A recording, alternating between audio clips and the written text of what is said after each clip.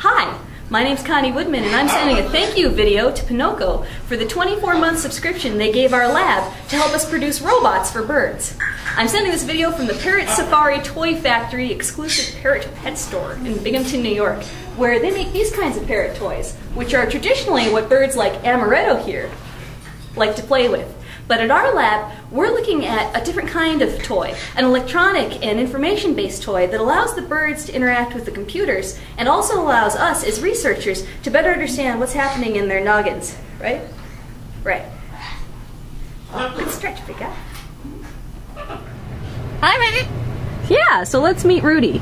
Parrots, being smart creatures, seek out complex and interesting experiences. Digital enrichment can add engagement to playtime.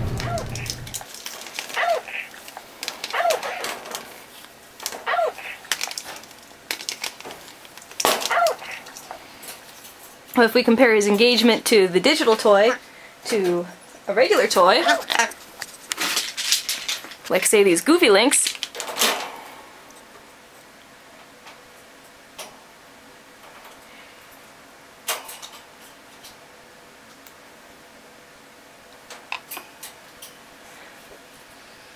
so you can see the digital toy has a lot more appeal.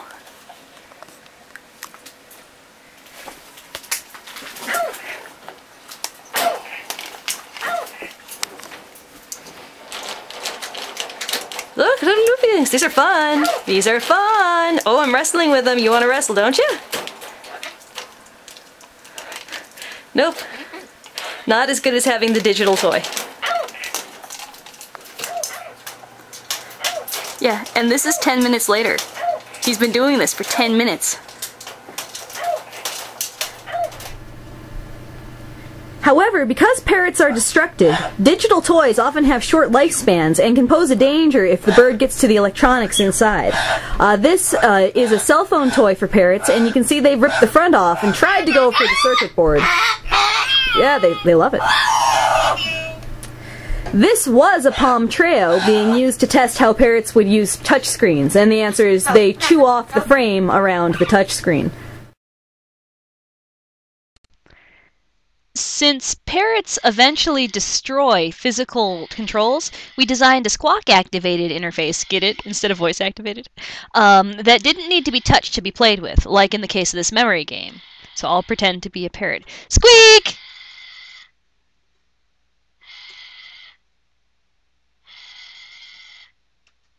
Oh, there, I made a match. Cool. Using patterns of squawks, the birds can move a cursor and select items. In other applications, they can navigate multi-level software.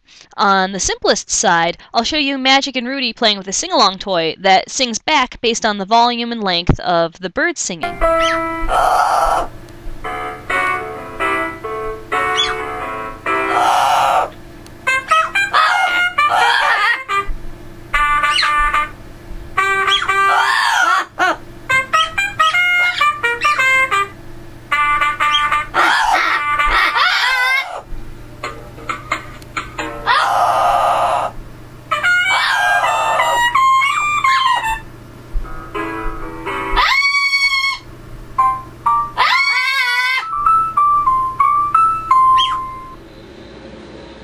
Let's see the progression of a parrot over time. Here's Constance's first exposure in super low resolution test video from 2004. The next video you'll see is 8 exposures later.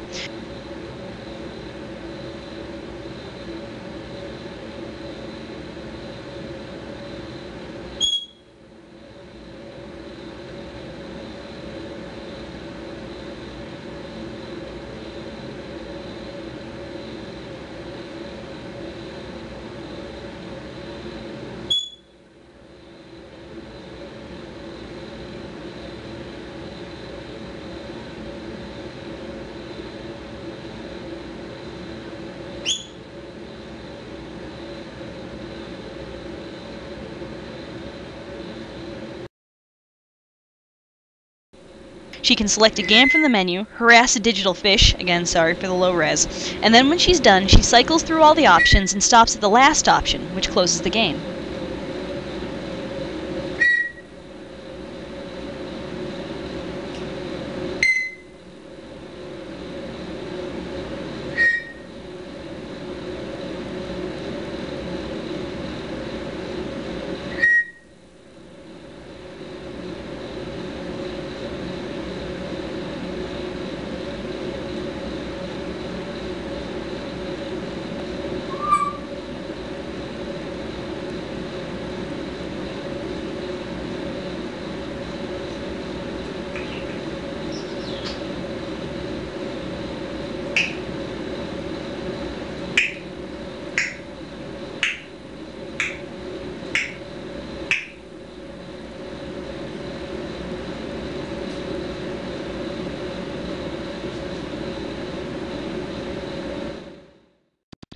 The problem is, without an ability to affect the physical world around them, the birds lose interest and eventually go back to being bored.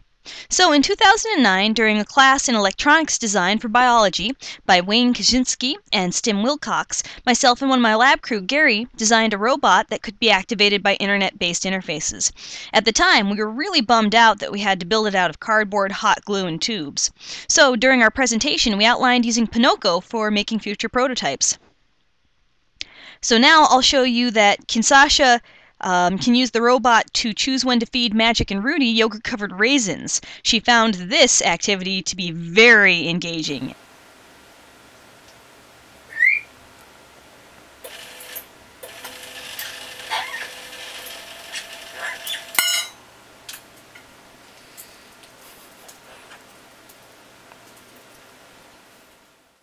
But the bulky, cardboard robot is not safe to leave on the cage during the day while I'm working at the university. But then, Ponoko gave our lab a 24-month subscription to their Prime service. Now, with low-cost laser cutting and free shipping, we can make high-quality housings for the robots and send prototypes to other labs and bird experts to run a beta test. And with a quality acrylic housing being made, the birds will finally be able to earn rewards while no one else is home by beating rounds of, for example, the memory game. Translating from idea to SVG or EPS file for laser cutting is really easy. After selecting the 1/4 inch medium blue tint acrylic, we determined our measurements based on the material thickness. To make sure the measurements were correct, the housing was virtually constructed in Google SketchUp. The pieces were constructed, extruded to the right thickness, colored, grouped, and assembled. We found a couple errors and changed our measurements until we got a perfect model.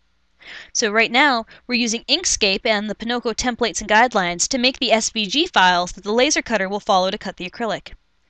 Using our Prime subscription, it makes it affordable, and we're really excited. So, in closing, thank you, Ponoko. We'll keep you updated with how it goes.